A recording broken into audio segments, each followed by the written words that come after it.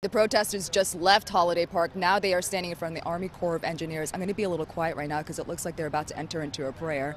All their hats are off to stand in solidarity with the Sioux tribe because of North Dakota Access Pipeline. These are hundreds of people, Native American Indians and various indigenous tribes all over Oregon and Washington.